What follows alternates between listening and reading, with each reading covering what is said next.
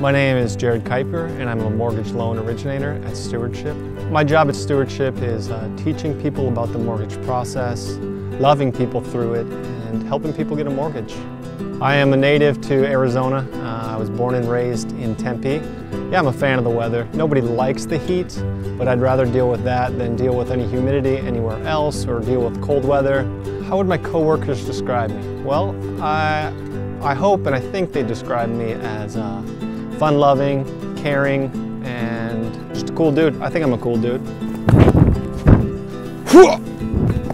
Now that's fun-loving. What I do is important because people looking to get a mortgage are making one of the biggest decisions in their life, and they can be misled. So my purpose in that is just trying to give people the best opportunity they can at getting the best service, the best advice, and the best experience that they can possibly get throughout the entire process, and just loving them through it no matter what. My favorite part of my job is the flexibility that it provides. Just being able to be present in my family's lives and events and being able to be there. That's one of the favorite parts about my job.